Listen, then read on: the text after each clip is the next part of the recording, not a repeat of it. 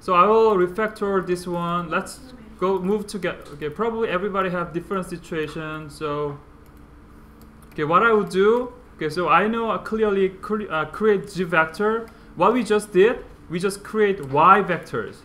So I make this one so far a little bit far away, and then I will write down what we just did was create Y values using Scribble. I type as create. This one's X value, X vectors.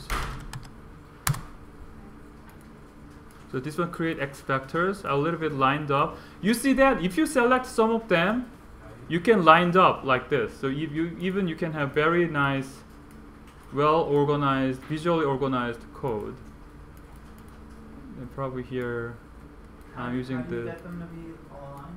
So select some group, and then you instantly see that. If you select some group, then you will see these marks. Okay, so I will a little bit make them tight. Okay, so now I'm group them this one as create X vectors. I group it, and then I will kind of locate it X vector. I'll make some space for, so I kind of locating like this, so for clearance. And I will also kind of clean up this one. So this one is original curve, and this one, what I'm doing, this one I'm extracting points actually. So this one I say that we don't need this one.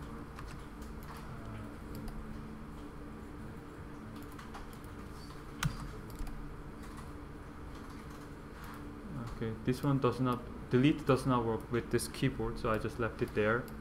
But I'll kind of a little bit move it this one forward way and nicely work. So actually I would a little bit move forward way, so I'm locating, we work at Z first. Okay, but I will locate X1 somewhere here and create Z here.